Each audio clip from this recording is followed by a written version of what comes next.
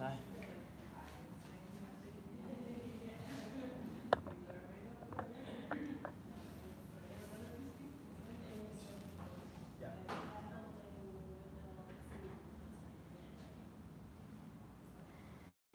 We can start, but yeah, we definitely have something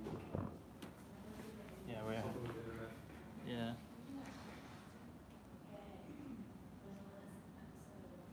The only thing that's going to really hang us off on is the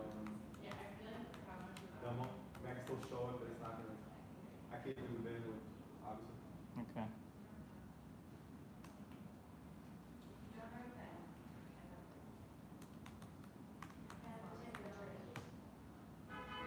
Yeah, that's not even that bad. Actually, if we don't have that part, so be it. I can still explain it. Okay, cool. All right, let's start.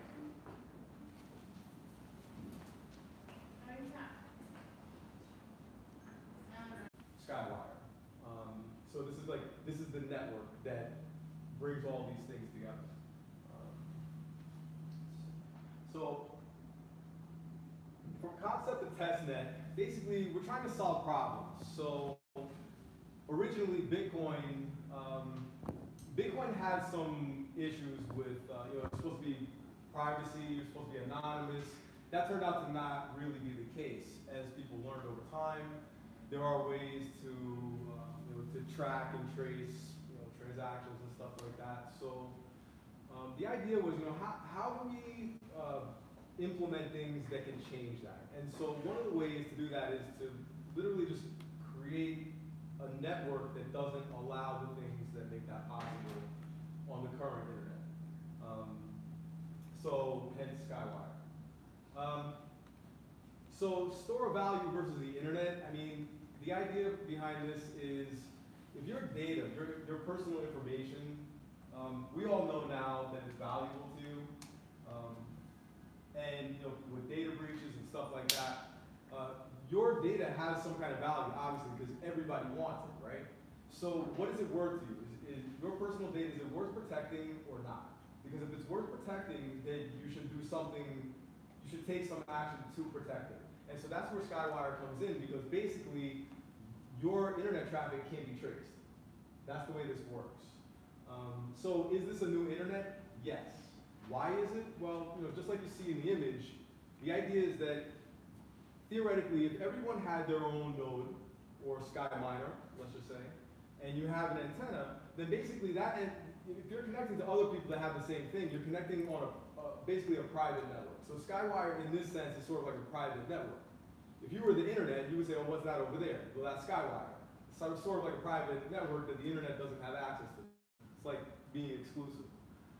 So is Skywire software or hardware? It's both. So you may be familiar, but of course, you see we have the SkyMiner there. There's official SkyMiners. There's also, you can build them yourself. But no matter how you do it, it's a combination of hardware and software, and it's configurable. There's lots of things you can do with it, but basically it's both. And what's under the hood? Basically, well, we're going to get into that, but basically what's under the hood is a routing protocol that's highly customized, and Skywire itself actually is a network protocol. It's a very advanced network protocol. It has similar characteristics to some other protocols that exist, but there are some things that have been taken out that allow for some anonymity, or in that case, privacy. Software-defined networking. So one of the principles, actually, the framework for building Skywire is really based on software-defined network. So what does that mean? Generally, if you have a network, it's like hardware-based, right? Well, recently, in the recent years, something called software-defined networking has come out, and that's more where you have like a software that you install on a computer or a server. You might be familiar with things like VMware or Parallels or something like that.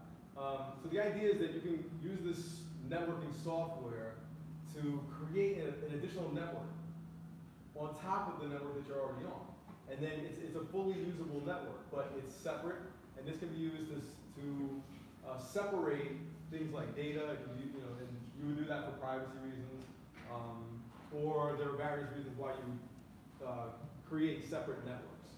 So the idea is that with Skywire, you're creating a separate network from the internet. And since Skywire is the new internet, it's separate from the current internet. So in the same sense, just like you use software-defined networking to create a separate network in your office or in your home, Skywire is used to create a separate internet. MPLS, multi-protocol label switching. So if I had to describe what's under the hood, this is about as close as I can get to it. So Skywire itself is not MPLS, but it's similar in the sense that it uses the same characteristics to forward packets, and because of that, that's where we get the anonymity. That's where we get the inability to trace the source of the traffic. Now, why does that matter? Well, if you can't trace the source of the traffic, then you can't see where it came from, and in the crypto world, that translates into fungible and private transactions, things like that. Public key addressing. So what happens in Skywire is, in a traditional network, you have something called TCP/IP. All right, this is the traditional networking protocol. All right. What Skywire has done is really knocked off the IP part. Right. So we have TCP, but beyond that, we have public key addressing. So what that means is, if you're familiar with, I'm sure we're all familiar with crypto in this room, like a Bitcoin address or any cryptocurrency has like an address. The address is really a public key, right? Some other things, if you get into some other blockchain related things, you have objects on the blockchain. They also, any object would have like a public key. It looks similar to, say, a Bitcoin address or something like that. What happens is, in Skywire, every node and any object on the blockchain, so any node in the network and any object on the blockchain would have its own public key. That means that it's accessible and you can communicate with it via its public key across the network. This is something that only exists in Skywire. Right? Node selection. Another way that you can control your connection or your internet is to decide where you're going to connect to. Well, how do you do that? We have something called discovery. So basically, when you get on Skywire, you can sort of look for other nodes. And we have a system where, right now, we have a system where you can see the location somewhat. They sort of like declare where they are. So for example, you can look at the node list and it'll say, well, here's one in New York, here's one in Amsterdam, here's one in France. You can choose which one you want to connect to, and literally all your traffic can now be sent out through that node. So you might be familiar with Tor. It's a similar concept. It happens in a different way, but it's a similar concept. So basically, you're routing your traffic from somewhere else. But this is a cooperative effort, right? Because if we're all using Skywire, then we're all saying, hey, let's help each other. And that's what this is about. SOX 5. Not a new technology, but it's a very good one. SOX 5 is what creates the tunnel between nodes. And then in there, you have this layer of Skywire, which is an MPLS type protocol, just in terms of networking. And before I get off this slide, just to give you a visual, in Skywire and similarly in MPLS, what happens is when a packet comes across the network, it'll hit a node and it'll say, oh, here's the information, here's a label where I came from, get rid of it. And it says, now I'm here, I have a label for that, and here's the label saying where I'm going.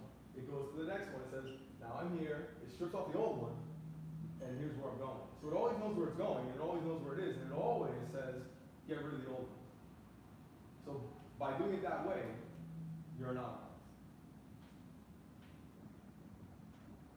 Skywire reward system. This one's popular. So monetization. One of the ways to make this work and to have an ecosystem and what we effectively call a closed loop economy is to have monetization in some form. You want to have some kind of way to facilitate payments or store value. Now this has been tried before, and it works with, there are some other blockchain projects that have done this, but basically what we've done is used a paper packet with, actually it's Skycoin hours, we changed it. But basically the paper packet is the idea that when you route someone else's traffic, you get paid for it, right? So you know, whatever they're doing, if you're simply passing their traffic, or if they're accessing something, let's say you have a Skyminer, and you have, say, an application running on it, and they want to access it. It could be a web application. And you can do whatever you want. You know, I mean, that application could be something that's, you know, from like a native CX thing that comes out of the Skycoin community, or it could even be just something like a web app that you built yourself. It doesn't matter. You can still host it on the network. So you're not limited in that way, and it can still be accessible by your public key, right? So in that sense, you're not even going off IP addresses, right? There's a totally different namespace when you're accessing people's nodes. So the idea is that when you're doing this kind of stuff, it's pay per packet. So effectively, if you're providing somebody a service, you get paid. If you're taking a service from someone else, you get paid per packet. So there's your incentive for node operators, basically. You know, you can get paid or you pay, but you know, we're doing this with a parallel currency. That's what Skycoin coin hours is. It's parallel currency, similar to, as Caleb said, similar to gas for Neo or Ethereum. And this is just another way for you to have sort of a commerce going on with each other, because we're just a community of people helping each other. And we have a way to create an economy around that without even stepping outside the system. Remember, we have Skycoin too, but we haven't even gotten anywhere. We're still in coin hours. But with the ability to trade for Sky or potentially trade for other things like Bitcoin or any other currency, whatever happens in the future, there's always that ability to monetize this and, you know, see real rewards for this. User versus provider, basically, just as I explained, you know, if you're providing a service, you get paid. If you're taking a service, you pay. Testnet versus mainnet. So the difference between testnet and mainnet is that in testnet, we're basically hosting the servers like Discovery because we need to do this in a way that facilitates a reliable network. Okay, so we have Discovery servers that you basically connect to and facilitate this Skywire protocol across SOC 5 proxies. And this is how it happens. So right now on testnet, you can use the SOC 5 proxy basically as a VPN.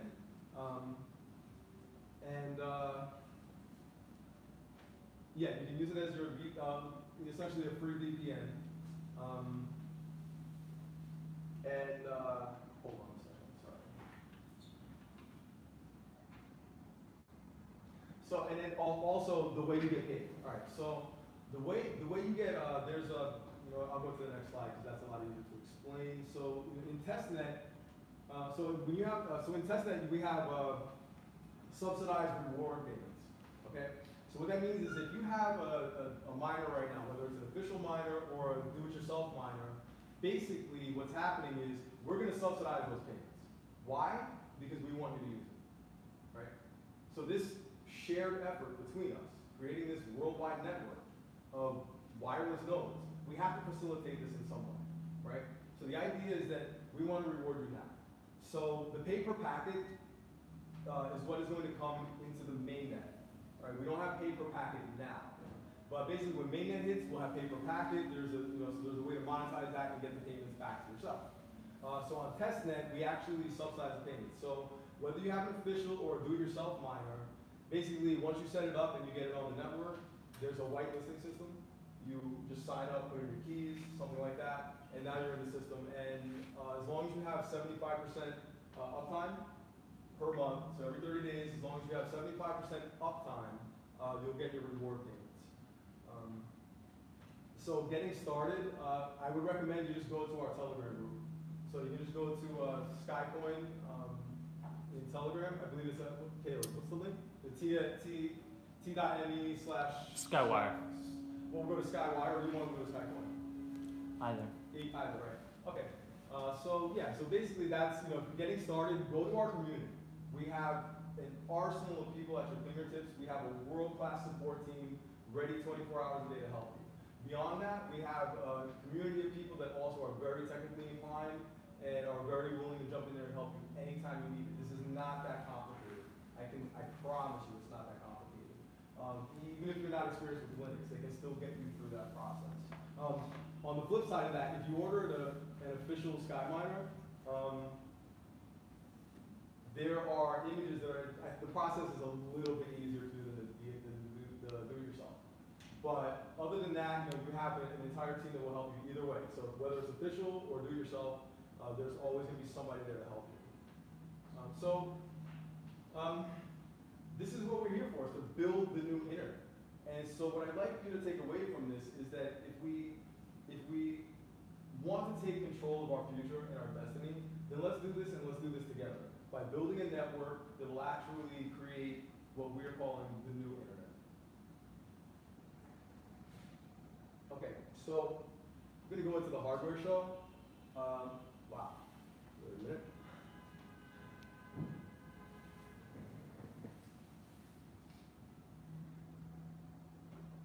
Okay. All right, so we have our biquad Yagi. All right, so this is a Yagi style antenna. It's called biquad because of the little helix shape you see. So it's a 8-element biquad Yagi.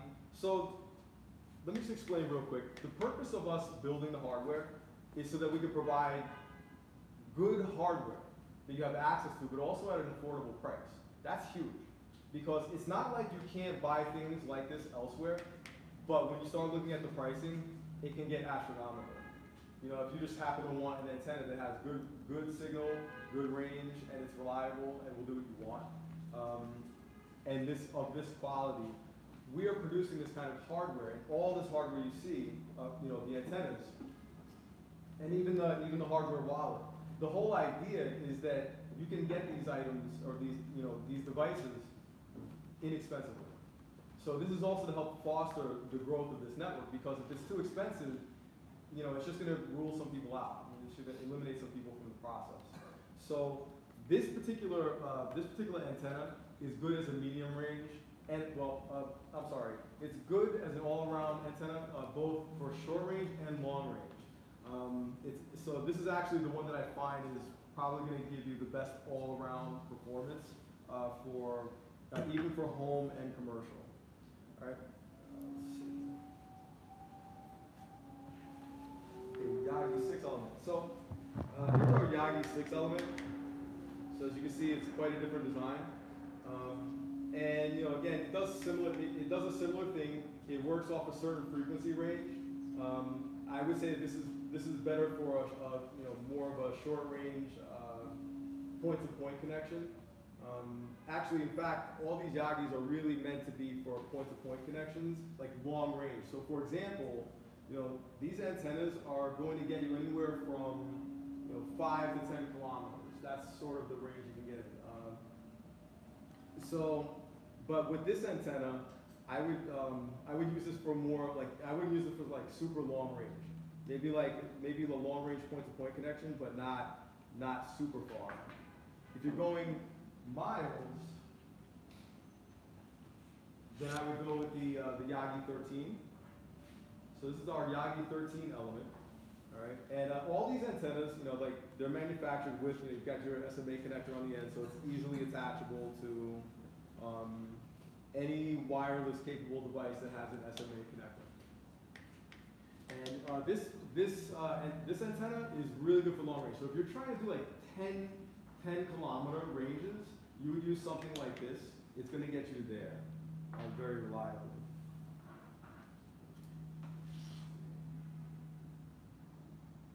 All right, K-antenna.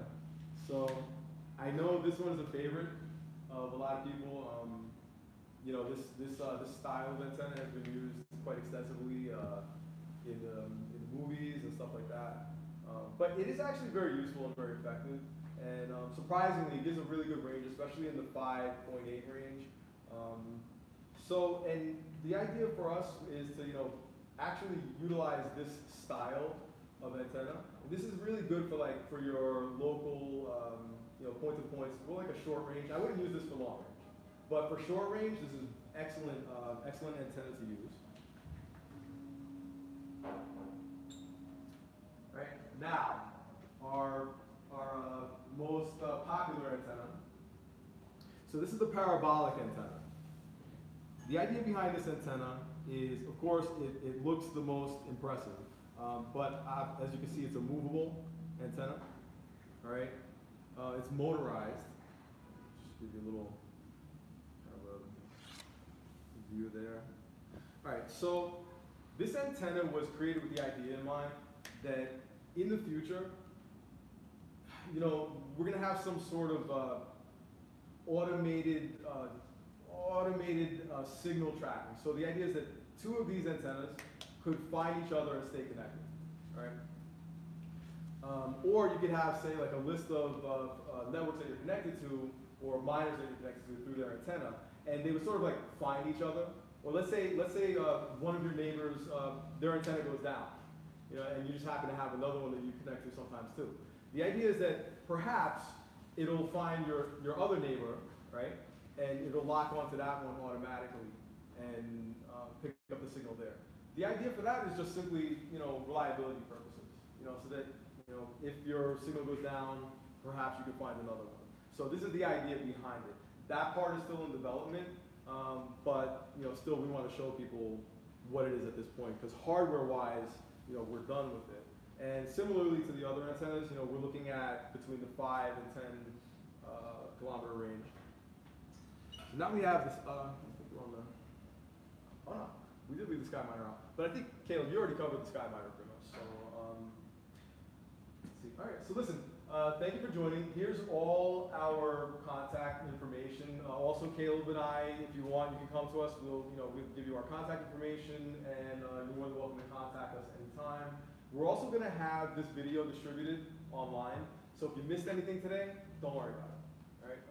You'll be able to get all this information later once we get the video done, and you'll have another chance to hear all this. I think Q&A. Yeah. So we're in Q&A now, basically. So does anybody have any questions about anything?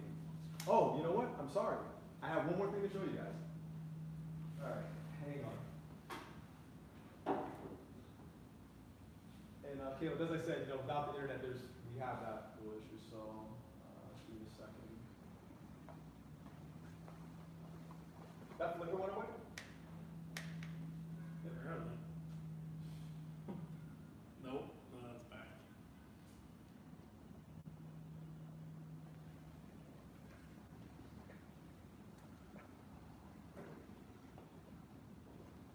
All right, just give me 1 second. I'm going to give you guys just a little demo.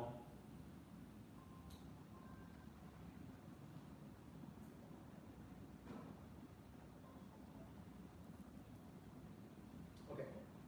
So I wanted to give you guys like a demo of the bandwidth, but I can't do that right now because, of course, I can't connect out to a remote node. But basically, so this is your management console in Skywire, right? So as you can see here, you have sort of like a public key, as I was saying, and you have like an app key. So for example, like your app key, like if you have any kind of application running, once you register it with the blockchain, or you register it with in Skywire, basically, you're gonna have that object or that node or that application. It's gonna have some kind of a key associated with it, right? So for example, like just this SOC 5 proxy, here's your app, right? So when somebody connects to your node, they're not connecting to your IP address. They're connecting to that number, that really long, annoying number. But there it is, right? So, this is one of the things that makes Skywire uniquely different from any other networking project. There's some other things out there that are trying to do similar stuff that we're doing, but this is the way that we keep this within the blockchain ecosystem. It's also the way that I can show you that this is actually on the blockchain, right? So, once the ecosystem is pulled together and everything's on Skywire, also another thing I have to tell you is that also Obelisk is going to be involved at some level, right? So you're going to have sort of a pulling together of things with the ecosystem once we have the network running publicly, right? So you're going to have Skywire, and you're going to have integration with Obelisk and CXO 2.0, actually. But basically, this is what you're going to see happening. Now, if I could connect to another node and show you the traffic running through it, what would end up happening is you would then be able to see your bandwidth, right? So this is how it's metering, right? So you would be able to see in real time, how much traffic is either going in or out of your node. And there's some other things you can do too. Like I might be able to start up. Let me see. See if I can start up SSH.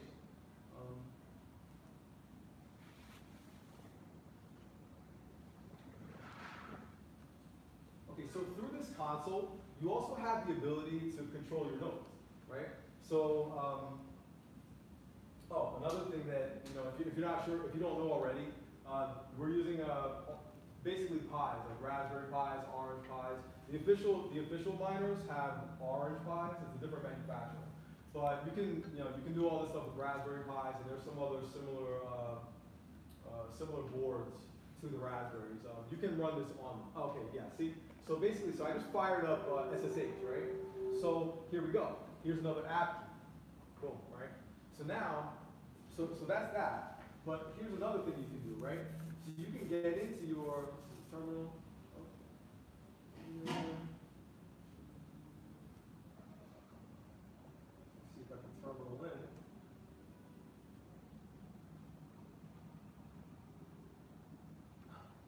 Right? Like no password. Right? I mean, you're secure, but you're right into your node. So if you need to do anything at all, you're right into your node. That's nice. Now imagine if you had, you have a Skyminer at home, 8 nodes in it. You can get into, you've got applications running, if you're an application developer or a web developer, you've got stuff running, whatever you're doing in there, you have very quick at your fingertips access. Oh, and guess what? By the way, you can do this from anywhere. As long as you have access into this web console, which you can do, if you just like, some configurations to do there, but basically, as long as you can get into this from anywhere, it's just a web console, right? So as long as you can access this from the web, you can access any of your nodes anywhere, even if those nodes are connected in different countries. Just as easily as I got into this one, you can get to any node anywhere. So you could have tens of thousands of nodes. That's the whole idea in the future, is that you can run your own data center. You could have 10,000 Pis sitting in a rack, but you can access them all like this, and you're the admin, it's secure, and you get in just that easily. Now you can manage your devices. So when it comes to device management and server management, this is another thing that's going to make Skywire a game changer, because on the sort of data center level, at some point, you're going to start basically being your own data center, right? And so this is another thing that is going to be beneficial to a lot of people in using the system. So yeah, so basically, so this is the console. Now what I can tell you is in Mainnet, it's going to be a little different. So right now it's very basic. It'll show you sort of like your bandwidth. You can there's some applications you can open up within the console. But when Mainnet comes out, there's going to be a more robust console, right? And I can't really, I really can't say because they're actually in development with the UI right now. So I can't say exactly what it's going to look like, but it'll be similar, but more granular. So what does that mean? It means that you'll be able to control very well. I mean, there's so many things I can't really, I can't really explain, but you're going to have way more granular control over your nodes. So in this case, like, you would have, we just go back out. So like, for example, if I click here, right, the bottom left on nodes, now I'm just showing one node right now, right? But I can have another node, if I had 10 nodes in there, or if I had like the full-size Skyminer, I'd have all 8 nodes in there, right? So I can click into each one and do whatever I want to do.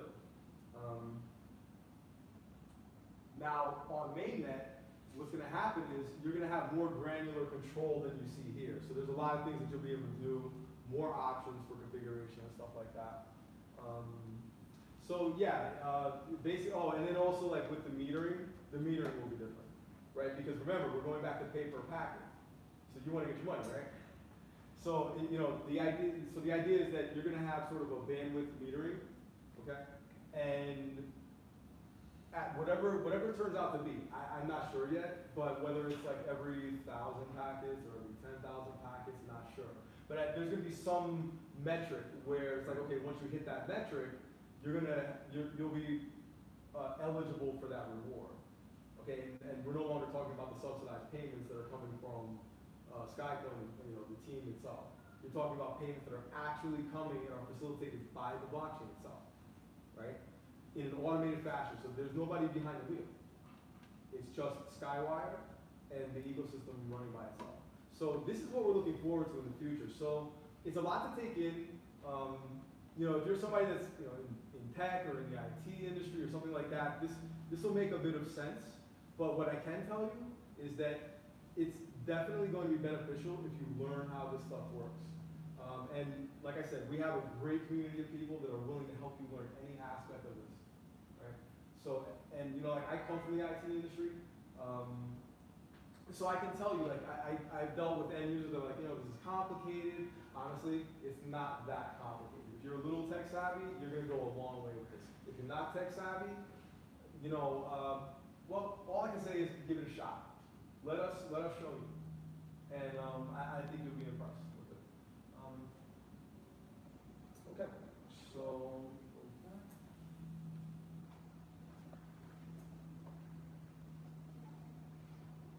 Okay, so listen, I want to thank everybody for coming. Let's do a Q&A. Anybody have any questions? I have two questions. Sure. One, I'm not as technically savvy with your terminology, so other than baking pies in the kitchen, what are pies? That's one question. The second question is, is there a monthly rate? You know, my mom did that to me. Right. So, okay, yeah, pies. All right. This guy's lonely, so I'll show you. All right, so this is a Raspberry Pi. So this is a computer. It's a full computer. It can do anything that pretty much any computer you use does. It's just small. It's not as powerful, probably. In some cases, it might be, or more. But basically, this is a single board computer, an SBC. Right? This happens to be a Raspberry Pi. The manufacturer is Raspberry. They were the first to come out, I believe. All right. In your official SkyMiner, it's a different manufacturer. Right? It's an Orange Pi. I'll leave it there with the brands and stuff. But basically, yeah, a Pi is a single board computer. An SBC. Now, an SBC, generally, people that are into these kind of things, like SBCs, they know is this size, right? It's just a little computer that's about this size, and yeah, that's pretty much it. Other than that, it works just like any other computer. Oh, the only thing is, the operating systems are a little different. It's mostly Linux, but there actually is a Windows IoT for the SBCs, for the Pis, and other SBCs. But yeah, basically just little computers. Powerful. Now they're powerful. They're getting more and more powerful. Now we have the ones that are coming out now, the Raspberry Pi 4. They come with 4 gigs of memory and a pretty good processor. The ARM processor. That's an important point too that I just realized. So another reason why the decision was made to go with the Raspberry Pis is because of the ARM chip. This is a security thing. If you recall, there was an issue with Intel, okay, with well, let's just say in the process of manufacturing, there's potential access, remote access or vulnerabilities into certain chips. Okay, I'll leave it there. I don't want to get too deep into that. But the ARM chips don't have that problem, right? So from a security standpoint, that's the some people might ask the question, some people have, why go with these, 8 of these small little computers in there? There's a reason why. You put 8 of these things together, guess what you have? You have 8 gigs of throughput. That's one thing. The second thing is you have very secure boards. The most secure computer boards that you have in the industry right now. And they're getting better and more powerful. There's a RISC-V. RISC-V is another thing that's coming. Not really relevant to this per se, but perhaps that could be an architecture that we go to. A hardware platform even in the future. But to answer your question, yeah, Pis are just little computers. Okay? So, I asked another question. Oh, I'm sorry, yeah. Is there a monthly rate? A monthly rate? That's for the technology and engineering? No. And that's the beautiful thing. This is open source. This is entirely open source. Right? I mean, and this development has been going on. I mean, with Skycoin and the blockchain and Obelisk, it's a very long-term thing. We're talking about 9, 10 years, something like that. But over the last 4 years, we've had hardware development and also, what do you call it? a lot of open source. It's all open source.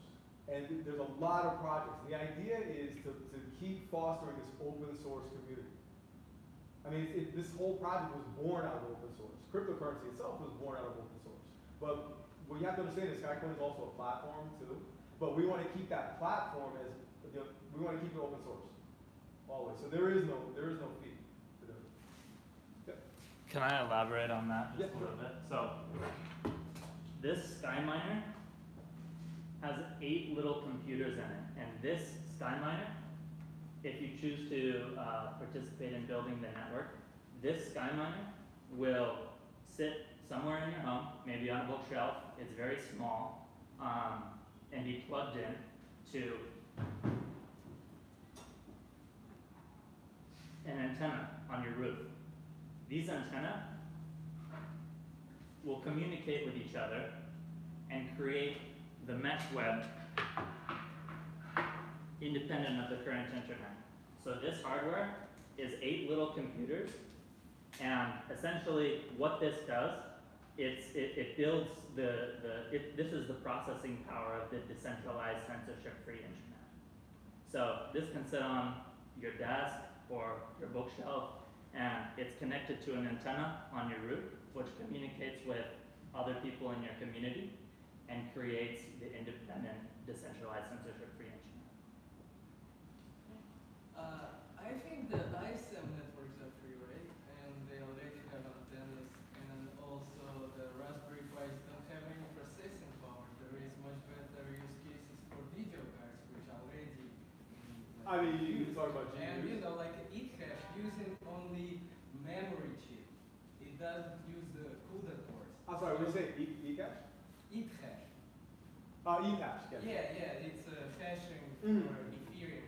So those CUDA cores can be used for, I don't know, like video streaming services or other platforms. So you can make extra money out of not only mining Ethereum, which not going to be mined very soon because it's going to be Ethereum 2.0 and it's going to be proof of stake. Sure, It's not yeah. going to be proof of work anymore. So I mean, the question. yeah, the question is, what is the point of this 8 Raspberry Pis? You can put just 1 Raspberry Pi instead of 8. Right, exactly, right. This is just. Because it doesn't have extra processing power. It's like you just put 5, wristwatches. No. But you're asking, Oh, yeah. you're asking the point. Instead of 1, I got 5, you know? Yeah, no, but that's not, because the bandwidth. You gotta remember, this is, the point of this is Skywire. The Skyminer is, so for the networking, we have 8 gigabit network adapters in there.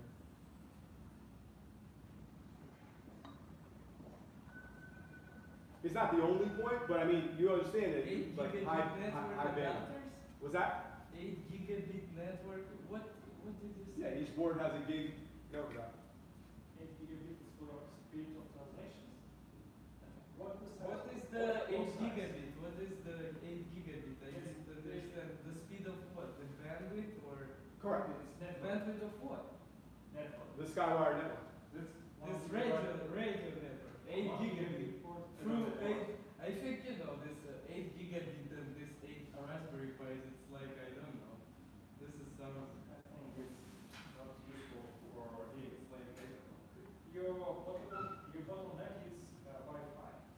No, because this doesn't only have to run over Wi-Fi.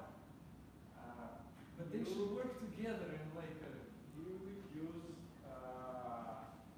it's not even Wi-Fi. It's you use 10 gigabit switch, I think. I mean, okay, so just so you understand, there's a greater conversation to have here about Skywire. So there is some aspect of it about building the network quickly. So that's where the wireless comes in, because you can easily do that. However, there's something else. So in the future, we're promoting people to open more like a data center type thing. So in a commercial application, we would have like a colo in a data center, have a rack full of equipment. It doesn't have to be Pi's. Do you have like community all around the world to build this network? Correct. Already. What about licensing for this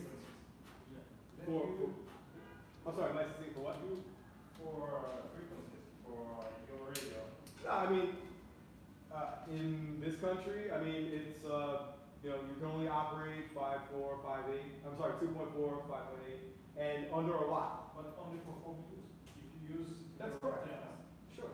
you should have a license. Sure. But you have to understand, just as a consumer grade, networking application, that's fine. If people want to go into a higher bandwidth, that's different. If you want, there's FCC, obviously there's FCC regulations, and you would have to apply if you want to use a higher bandwidth frequency range. That's a totally different animal. Sorry, but I think you have a big problem. You are trying to build decentralized mobile operator without any license. This is, I think it's a big problem. Right, what I'm saying is, we're not promoting anybody to do anything outside of unlicensed spectrum. So right now, we're only working within the Wi-Fi spectrum itself. If somebody wants to go outside of that into a different spectrum, that they have to deal with that. We're not putting out a product that's going to do that. I think it's a good idea, but after hours. Okay, sure, fair enough. But what I'm saying, you have to understand that we're just putting this out there now, and there's a lot of development behind it. And I mean, if I had more time, I could sit down and give you a lot of detailed explanations. But yeah, I hear what you're saying. But yeah, I mean, regulations, FCC. Remember that it's worldwide, so it's like in the U.S. we do have FCC, and you know that this is something that's actively discussed in the community, so people understand that yeah, I mean, if you're using equipment that's going over 1 watt and it's outside the frequency range, you're potentially having an issue there. But this is meant to be on consumer Wi-Fi at the moment. Especially considering that you can do long-range Wi-Fi. It's not like you can't do that. Here in the city, we have some challenges, but once you step outside the city, the metropolitan areas, you can very easily transmit a Wi-Fi network for miles. That's not an issue. For me, it's hard to understand how to send signal, for example, from New York to Lisbon, for example, using Wi-Fi networks. Oh, but you understand that like you don't necessarily have to go Wi-Fi from here all the way over to there. You can do basically a backhaul, and then on the other end, right?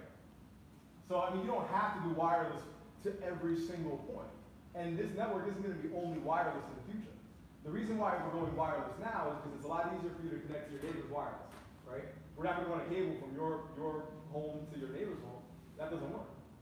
For now, it's decentralized idea. But if you want to enlarge this idea, I think you will use centralized hubs for this. You will use mobile operators, big mobile operators. You will use big data centers for this idea. Well, just keep in mind that Skywire can operate across any network. It still has its anonymity, and it still has its own protocol. It's a layer running over that network. That's how it's running right now on testnet. But using the public keys for IPs, yes, it's a good idea. Thanks, but yeah, but I mean, listen, it's a totally new nation, right? So now the only caveat to that is, of course, this means that that really only works on the Skywire network, right?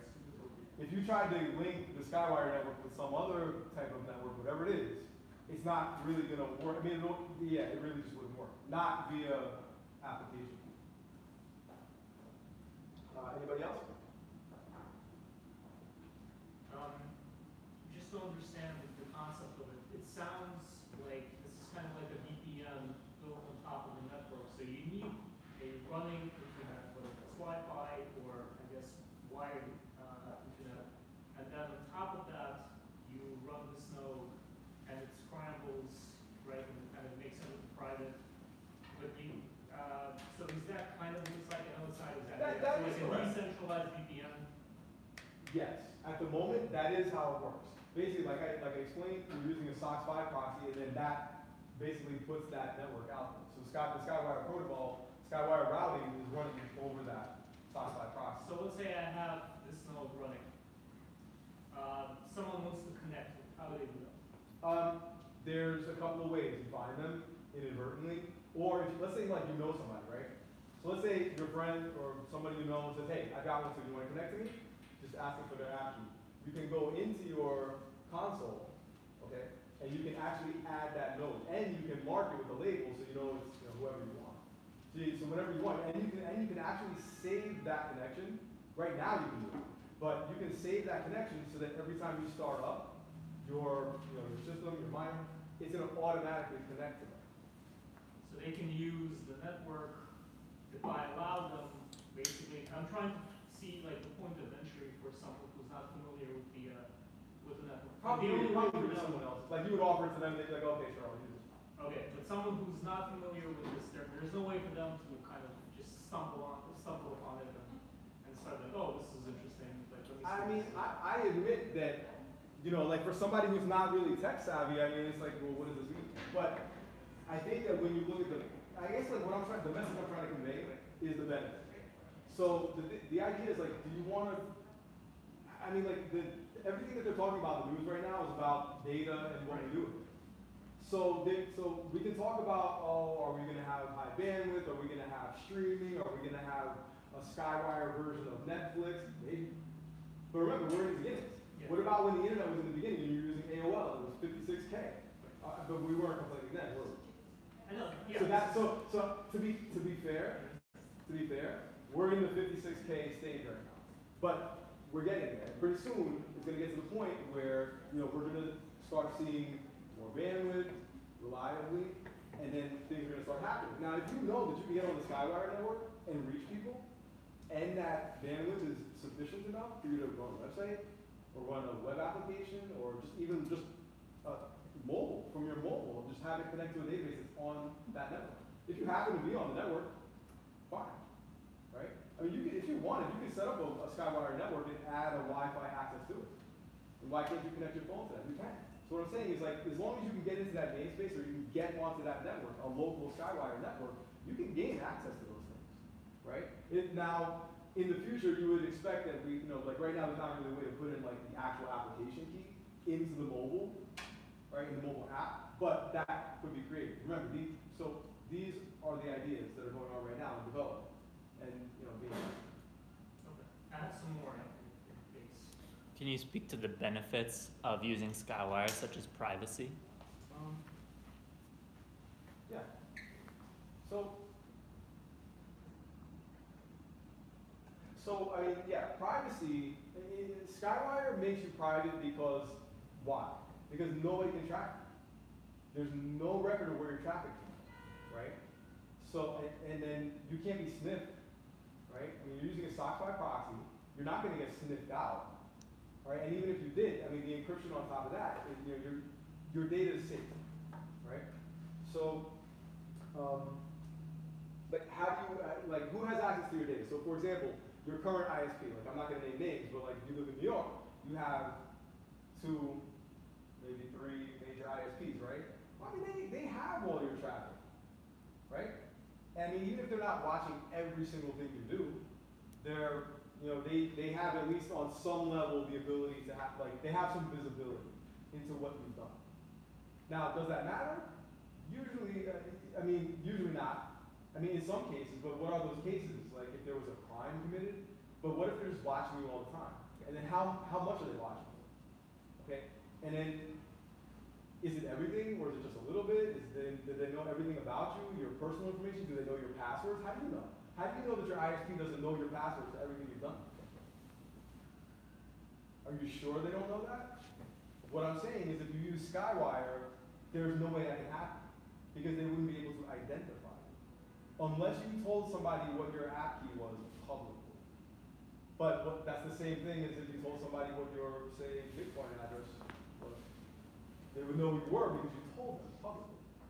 So privacy-wise, that's what it is. So let's so I just had a few questions and from a different perspective. One with respect to Skycoin. So basically, the miner is going to get rewarded with the Skycoin hours. Correct. And Skycoin. Right? Skycoin hours. Just hours. Just hours, yeah. So the paper packet, so for example, like you have Skycoin. What about the Skycoin itself, then, which is traded on the exchanges? That's going to be good for services on the platform, right? Just like whose services is it good for? Is it for the other? Is it going to be for the other projects that are going to be housed on Skywire? Well, it's up to them. You got to understand, Skycoin itself is like any other currency. It's usable anywhere on the regular internet. You could, like just like cryptocurrency exchange, right? So, but coin hours, likewise, will be on an exchange, but it's going to be somewhat limited. But in the ecosystem, it's going to be more. Well, first of all, the paper packet, that's going to happen through coin hours. It's not going to happen through Sky. However, you will be able to trade your coin hours for Sky. So the monetization happens there, because obviously if there's no way to bring that back out a step towards fiat or something like that, then we really couldn't call it monetization, right? Until there's a future where we don't use fiat. But basically, yeah, you're rewarding coin out in Skycoin hours, not Skycoin. Now, how do people, anybody can create, it's not only in the ecosystem, no, to answer your question. It can be used outside the ecosystem, as long as there's an exchange or a website or e-commerce that supports it on the outside, like on the clear. Currently there aren't any, right? You have an exchange. Currently and there are. trades them. Correct. But there is currently no other use. You're talking about a economic use case for coin hours? For, either coin hours or Skycoin. Correct, but where that's being worked on. It's the same thing with Bitcoin. It's like the Bitcoin developers don't go out there and make, e-commerce platforms. They just develop Bitcoin. Well, people can buy pizza with Bitcoin, right? That's the idea, though. But what I'm saying is but what do people do? People said, hey, I want to make a casino game with Bitcoin. I want to do this. So other do that, is that the idea? So the next question then relates to, okay, so they develop this intranet, this alternative intranet, right? And you're going to allow financial transactions on it, right? Correct. Which now, at least in how do you think the U.S. government's going to allow you to have an internet that's going to be going through the United States? Kind of like maybe I don't know if that was kind of what you get at, it was the FCC kind of question, but a different question. Have you thought about how you're going to get approval? I mean, look at how Facebook's having so much problem because of the know your customer rule and the other issues related to privacy. If you're not going to be able to demonstrate where those financial transactions are occurring on your alternative internet, why do you think the government's going to allow that to be utilized as an alternative internet here among households in the United States? That's a conversation that will be had when the time comes. I mean, we're not even at that point yet. So yeah, it'll come. I mean, at some point, and we don't know who that's going to be. It could be SEC, or it could be another agency. We don't know. But when the time comes to have that conversation, yeah, we're ready. So, I mean, we're not going to not do this.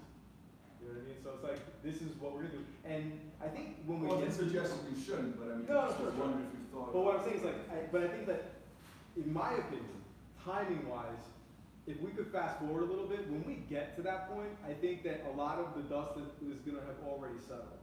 This isn't going to happen tomorrow. But I mean, it's also not going to happen, it's not going to take forever for it to happen. But at some point in the not so distant future, I think people are going to calm down industry-wise. And, with things like, the SEC and, how they're classifying these things, whether they're assets or securities or whatever they decide.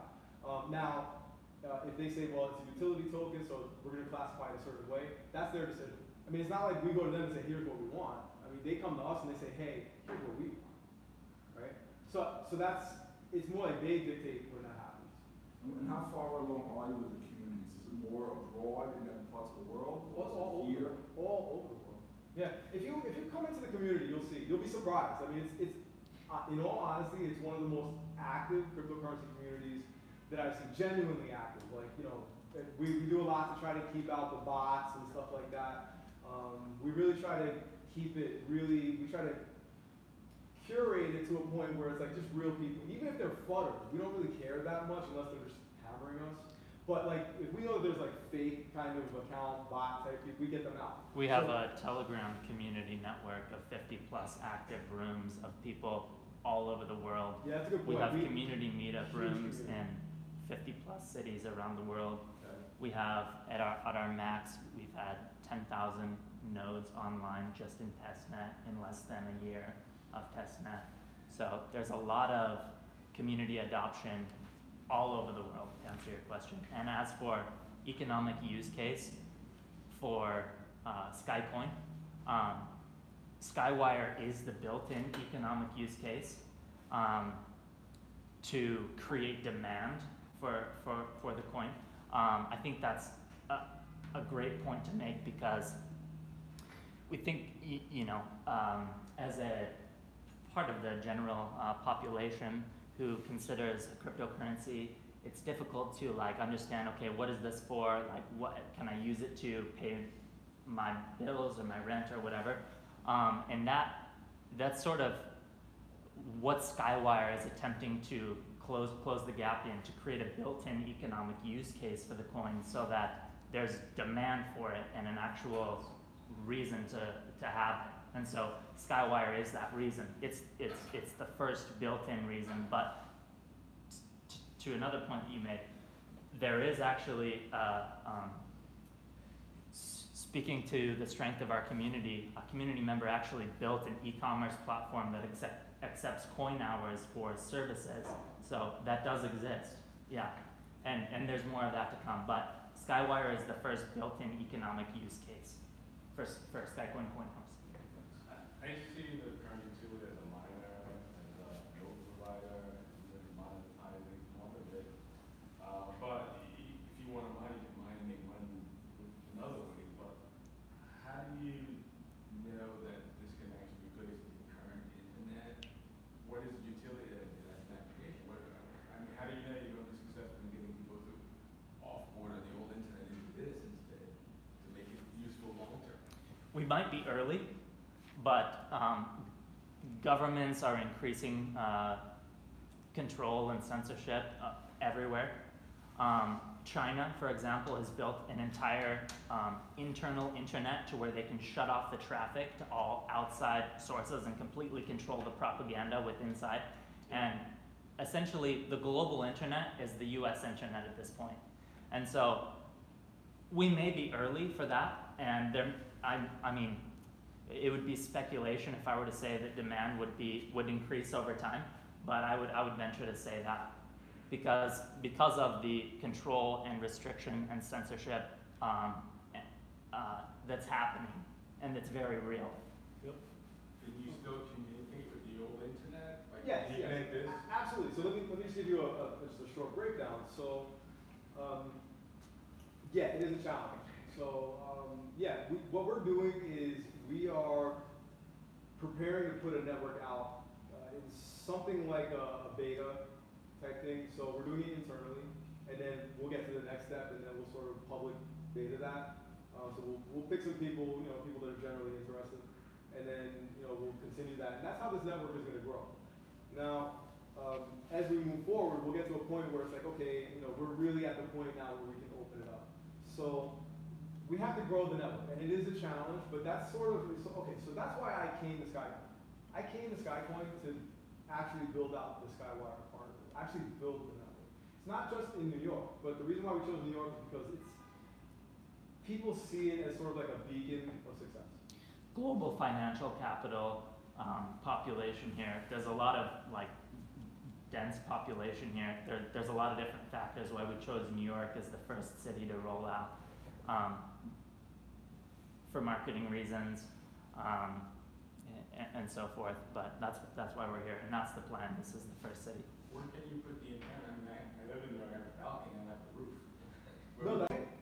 That's better. You know why that's better? If you actually have balcony access, it's better. As long as you feel comfortable putting something sort of out there. But you lose about 2 decibels of signal. Can't keep it in. You can listen. Like a window like this, we can put it at the window. What happens though is that you're gonna lose about 2 decibels of signal through the glass. Right? Obviously, every time you go through concrete, you're losing about 30% of it. But yeah, I mean, you can do that. So you have the idea is that here's the way it works. If you tell me, hey Ty, I want to get started with this, what do? I'm gonna say, okay. Privately, we'll exchange the location information, right? So we keep that stuff private, but basically, we can find a way to get a point-to-point connection between us. This is how I'm doing it. This is how we are doing it. So the idea is that we're trying to bring people together. So as we get this web of connections, it will be somewhat small in the beginning, but the idea is we get a community of people that are connected, interconnected. Now we're running the Skywire network between us. The other part of your question was access to the clear net, the internet. Yes, sure. As long as we have one of the nodes, any node that's acting as just has internet access on it, it's going to function as an endpoint. As long as you're allowing it through the firewall. So if that traffic can come in to that node and it's on the same network, yeah, you'll have access to it. A question. Earlier you were talking about Tor. Is the network also going to be allowed to have people develop like websites, like Tor has Onion websites? Okay. I can't really answer that because if the question is, will literally Tor be compatible on the Skywire network? I just really can't answer that. I don't. No. You will be able to serve websites across eMessage, yes. Right. Yeah, that was my question. Yeah, the Yeah. question is like, can you serve websites, web applications, databases, really anything that you would do on the regular internet, you can do on Skywire. The way you access them is slightly different, right? But yeah, you can do all the same things. You will run this application on your Skywire, yes? Yeah, on each node. So the idea is that on each node you would have a separate application. You should, I think, you should rebuild your tokenomics with this because you should use CPU, net, and RAM for your application. Well, it can be done. What I'm saying is like you don't have to have that kind of equipment.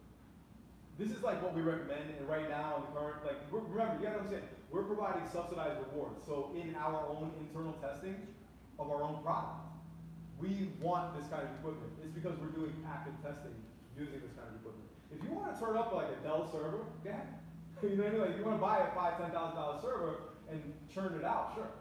But if I want to run the application on this network, I should put this application inside mine, yes? Well, you don't have to. You can. No, but someone should, if I build any application, for example, I don't know, any game, Sure. and I want to run it inside Skycoin, I should run it on any miner or? As long as that node, whether it's a Pi and a miner or as long as that node is connected to the Skywire network, yes. How other users can connect to my application?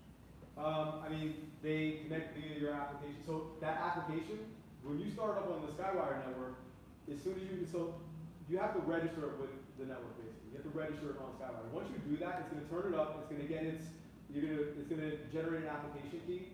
So if I could show you, I would. But basically, the process is you'll have like a configuration generated, and then in that configuration you have an application key, and it'll say the port that it's running on, and then basically you're going to access that via that application key, right? And in fact, actually, when you're going to connect to the other node, you just put in your application key. It's going to be able to find it. So instead of going to something.com, you go into the application key. Now, one thing I will tell you is that something that a lot of people are asking about, and it is being talked about, being developed, is a way to handle the namespace. So kind of like the next level DNS. Right, so that is in the works. It is being talked about. We don't have it yet, so yes, you're going to have to use the application key. But in the future, there's a very high likelihood that you won't have to use application keys anymore. We can actually link application keys to its namespace name. That's actually good.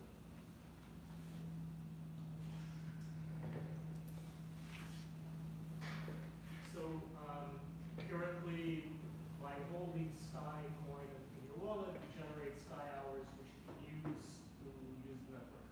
Is that currently the only utility for the actual token? Like, is it a utility token? At the moment, Skycoin hours are used for it's basically your transaction engine. That's what makes Skycoin not only fast, but basically free transaction in that sense, because it's just using the coin hours, which are generated. So let's say you have like 1,000 Sky in your wallet. Every hour, let's say you left it in there for a day. Well, at the end of the day, you have 1,000 Sky, you have 24,000 coin hours. So obviously, like, if we're doing all these things that we're talking about, everything that I've said, you really are going to need a lot of these, right? So the value of these is going to be it's going to be within the ecosystem mostly, because on the outside, it's like, I don't know, like, if it was a penny, I mean, you couldn't possibly do a penny a packet, right? I mean, to answer your question, you just access it the is- website, you go broke. it is the current use case, yes. the Skyminer, let's say I were to get it now, like every year there's a new iPhone, what's a future generation kind of future proof? Like what happens if there is a better equipment now to make a new Skyminer? Like what would that process be like? Well, if there's better equipment, we use it.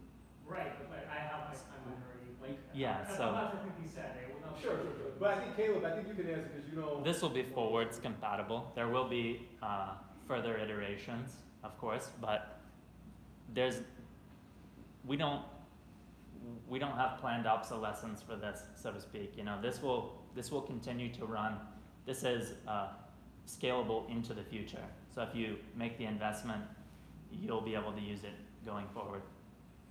Okay. Or you can build your own. One more question. So the issue of, the network is still kind of piggybacking off existing internet. If that gets shut down, we don't have. Well, that's why we're trying to push out Mainnet as soon as possible. If the current internet gets shut down, Well, basically, like if let's say, my ISP decides to shut me down because they don't like the network, right? Like the whole idea behind Skywire is that we are free of that kind of censorship and Well, actually, okay, so to answer your question, the wireless aspect of it, that's how. So for example, we're putting this wireless network out in the wild. So we're literally providing a Skywire network out in the wild. Like, in some place, somewhere, hopefully near you as soon as possible, but you go outside and some way you're gonna find access. We're going to open, I don't know exactly where, that's what I'm saying, but we're gonna start building it out there in the wild. So as we start growing this network and it starts getting closer to you, you will have access to it wirelessly. Now, if you want a faster wired connection or something like that, that can be done. But in order to grow this network quickly, we're going the wireless route. And the idea is that, okay, so let's just say we did the entire New York, right? Every single person that lives in New York has a Skyminer and an antenna, and they're all talking to each other. No internet, no clear internet, right? But then we say, hey, we want to talk to people in Philly. All right, well, go through the internet, not the internet, but do a backhaul from New York over to Philly, and on the other end, turn it up wirelessly. Yeah. Now build out Philly, give everybody in Philly a Skyminer and an antenna. If you could do that, then theoretically you would bridge these two cities, even though everybody in Philly is talking to each other wirelessly, everyone in New York is talking to each other wirelessly, but they can also talk to each other, the two cities. But that's happening by way of the backhaul. And that's a future, that's part of the future. some of the infrastructure that the current internet is built on, like the submarine cables, aren't owned by anybody. So you can rent out space on those to, like, for example, like reach between continents. And so that's the plan for that. I don't remember your question, but the idea, and it wouldn't take everybody in New York City owning a Skyminer and an antenna to make it accessible to everybody. It would, it wouldn't take that many people to actually create a live mesh net. But the idea is for people to be able to take out their phone, get on the Skywire Wi-Fi, and pay for bandwidth in coin hours directly from their phone or their device and access the network that way. I have one more thing to put in there. So just from a purely monetary perspective, like, I get it. Like, some people, it's just like, where's the money? And that's fine. So let me tell you how that works, okay? So we have this system going. We have a network. Let's just say it's going. We're at that point already where, coin hours are just pumping, all right? You're making a little money there. Okay, so just build a business around it. Become an ISP. Start providing this to other people. Hey, have you heard about it? You gotta get on it. And so you can actually start building out your own network. And remember, those coin hours come to you because all those people are passing through your routers, your network. Right? We have time for maybe one more question. I got a really good question. My friend Kin.com was rated in New Zealand for running mega upload. Okay, how do you see this in regards to people using it for like piracy or illegal content? I mean, the reality is that there's a choice.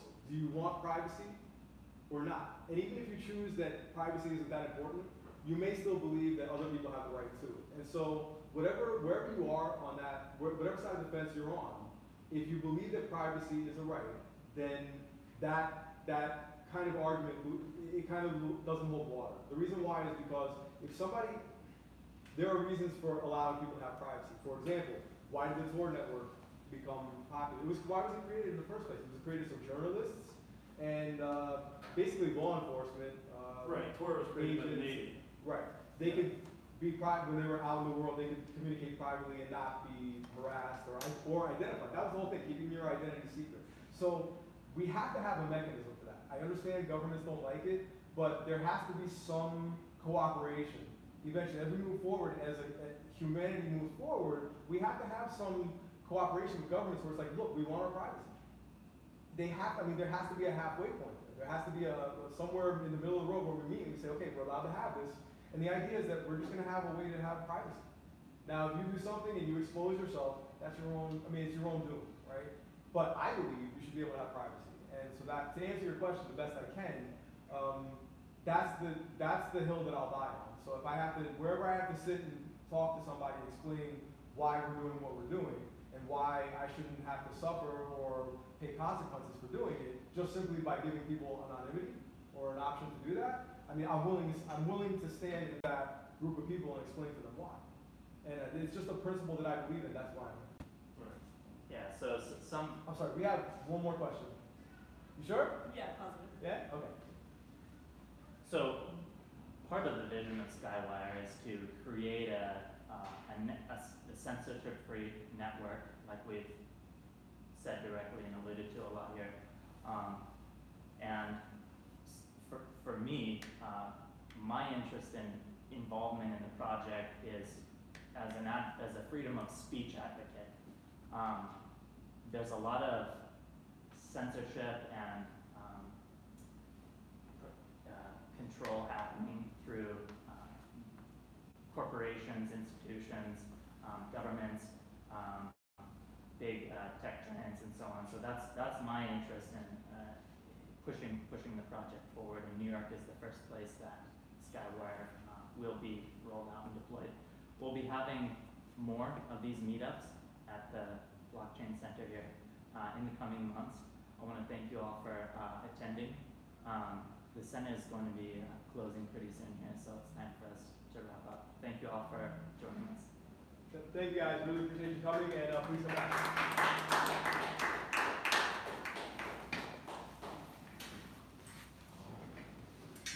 So there's a question, the giveaways. Nobody emailed. What about swag? Oh, yeah. Where is it? Yep. If anyone would like a Skycoin shirt or hat, we have them for you available.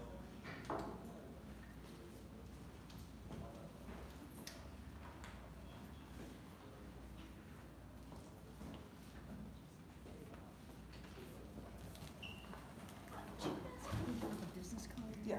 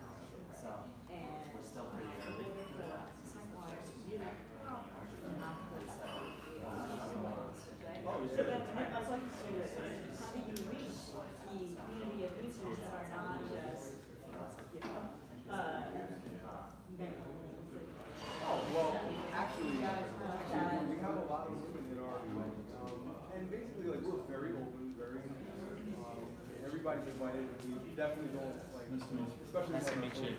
Thank you. We don't tolerate it. And also, the other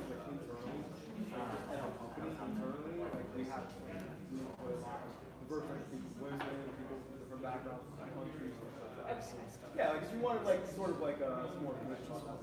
Yeah, so I, my thing is, I was more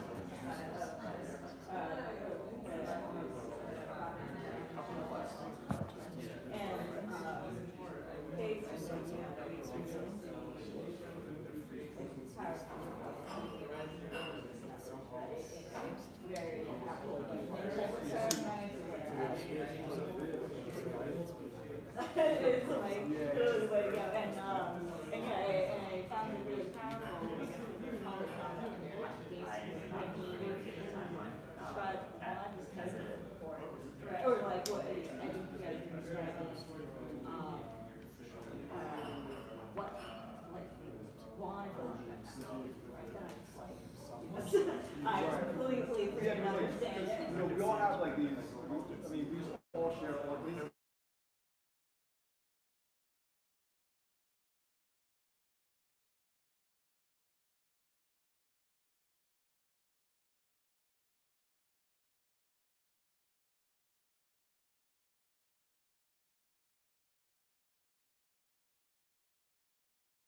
Hardware is open source, the software is open source, everything. But like, for example, like with this, like if you wanted to like